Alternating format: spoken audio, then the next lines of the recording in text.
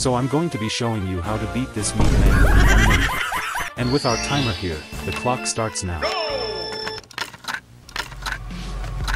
The second you can move, run to the nearest closet and hide. Do the heartbeat minigame until you are safe. Once the coast is clear, exit the closet and go the opposite way from where figure is going.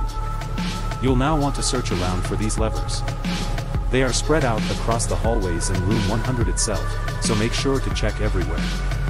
You will need all 10 of them. Once you get all 10, go up the stairs, get the key, and go to the electrical room. Open the box.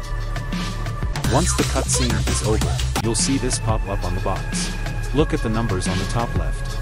If the box beside it is filled, you must flick and turn on the lever. If it is empty, keep the lever off.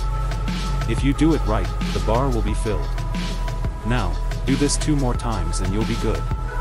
Oh wait, now figure is chasing you. Run all the way up to the elevator, and it's game. You won.